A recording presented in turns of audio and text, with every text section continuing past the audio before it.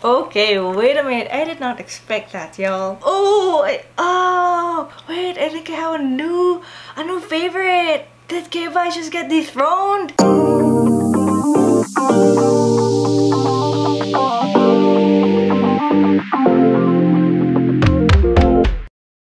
Hey guys, what is up? And welcome back to my channel. This is your fangirl kaibigan, Ika. Ang tagal ko na ulit din nag-upload. Medyo busy lang. But again, I'm here and I'm back to react to another music video na ating isang P-pop group called ALAMAT. So naka 1 year na sila, so congrats. And that's why they, I think, had their new song. I wanna see this kasi I love their song, especially K-Bai. That's their debut song, pero yun pa rin ang pinaka-favorite ko. Tama ba ABKD? ABKD. So, let's start and let's see kung ano nga ba ang surprise na meron sila for us. Let's go get it. Ugly no more. What is this? Did not expect this thing.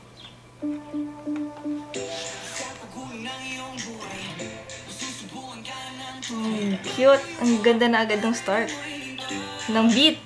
Very catchy. Especially yung mga upbeat songs nila. Mapapasayo ka talaga. Mapapaindak ka. Nice. Uy, nag-improve na rin talaga yung cinematography and shots nila compared to their past videos. Grabe, nakakasaya.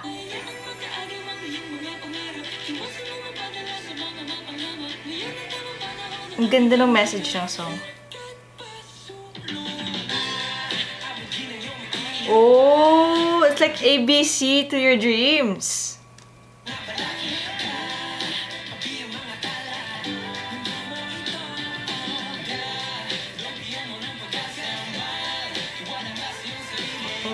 Ang galing ng concept. I like it. Nice.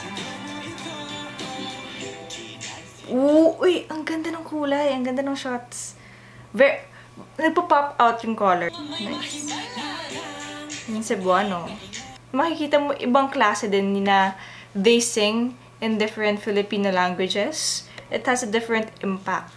It's great. It feels great. And the fact also that, you know, people support this one. So it feels good. Ang ganda ng mga outfit nila. They also put a Filipino touch to it, just like yung K-Bai. They're trying their best to put in Filipino what is Pinoy. In terms of musicality kasi, makikinig mo parang may musical instruments na dito mo lang makikinig. Hindi ko siya ma-explain. Yung mga drums na, hindi ko alam yung tawag dun eh. Basta, hindi ko ma-explain guys. Basta yun. Ang ganda na shots. Tsaka ang colorful talaga nila. Which is very fit for their group kasi very bubbly at nakakaangat yung songs nila.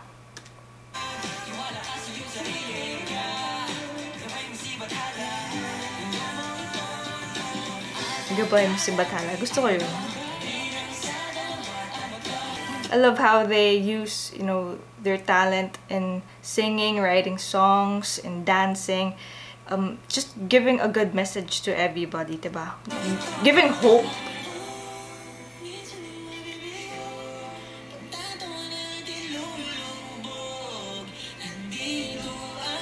Yes.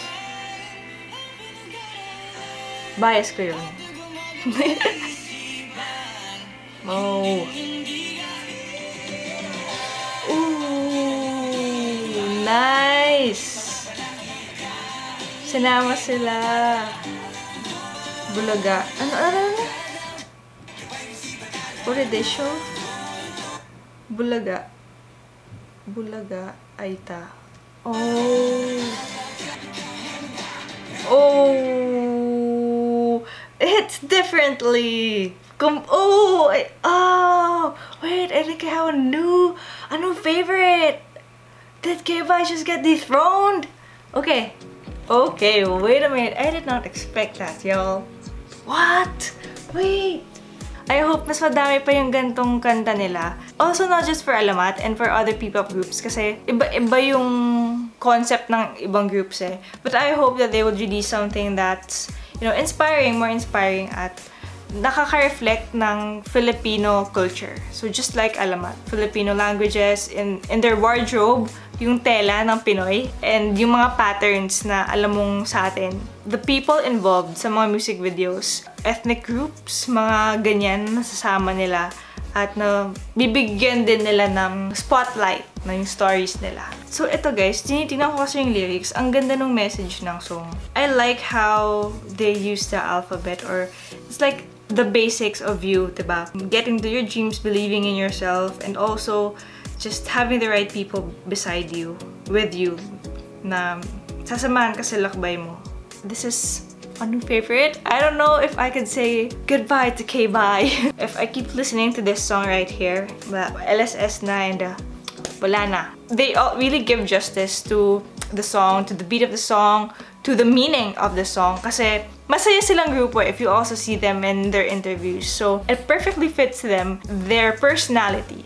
In terms of cinematography, the music video, the colors, the editing, this is my favorite, I would say.